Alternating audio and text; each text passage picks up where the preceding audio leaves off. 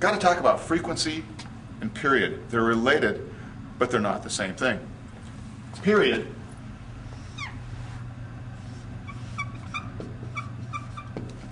is the time it takes to complete one full cycle. Like the period of the Earth's orbit about the Sun is 365 days. The period of the Earth's rotation is 24 hours. All right.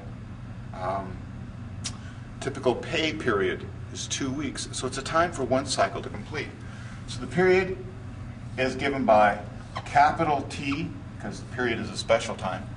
And the units aren't any units of time. It can be like seconds, or minutes, or hours, or days, or years, any kind of time. And remember, what it doesn't say is it's the seconds per cycle, or the minutes per cycle, because you're measuring the time for one cycle. You don't really have to include it, because you said it's the period. Now the frequency, given by a little f, frequency is the inverse of the period.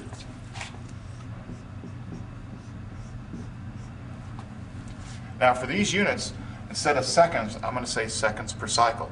We know it's kind of redundant, but it helps in this way. Because now I've got seconds per cycle down here, so I flip them over, right? It's 1 over the period.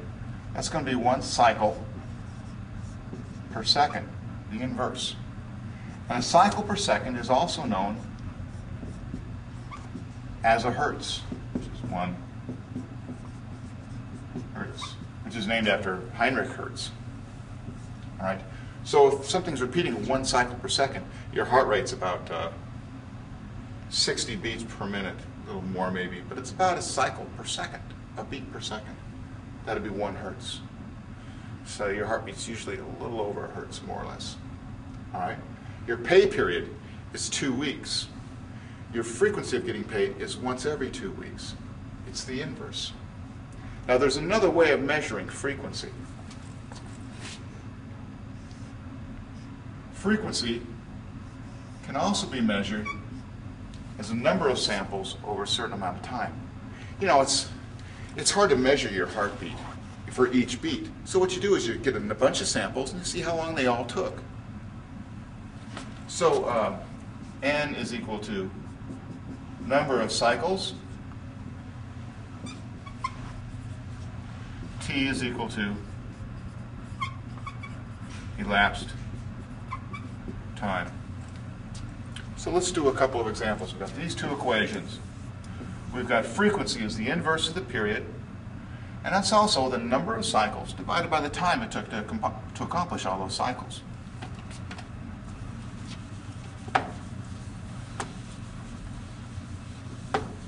So, for example, I've got some repetitive line. Could be an ocean wave moving this way. And the time between peaks, the waves coming at me, and the time it takes for one peak to hit and then another peak to hit, or the time for one cycle, is 6 seconds. And I want to know, what's the frequency? Let's make it 5 seconds. I don't know where my calculator is. 5 seconds. What's the frequency? The frequency is 1 over the period, which is 1 over 5 seconds. Now I don't have to say this, but it's easier for working the units. The period is 5 seconds. That means it's 5 seconds per cycle. So I'm going to add that. You know, it's kind of redundant. 1 over the period, which is 1 over 5 seconds per cycle. And that's going to be 0.2 cycles per second, the inverse, because it's flipped over. And that's 0.20 hertz, a fifth of a hertz. Let's try one. Let's try one using the second equation. I'm going to get rid of this now.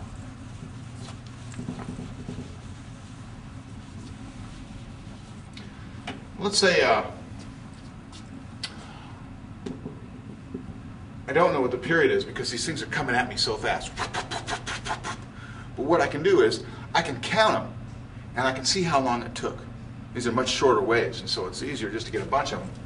So I count 40 waves, 40 peaks, 40 cycles coming through. And that 40 cycles, it happens, I have my stopwatch, it happens in 8 seconds. And I want to know, well, what's the frequency? Frequency is the number of cycles divided by the time it took for all those cycles to come through, which is 40 cycles in 8 seconds, which is 5 cycles per second, which is 5 hertz. Now, if I did this, I got the 5 hertz, I could tell you what the average period is for each wave too.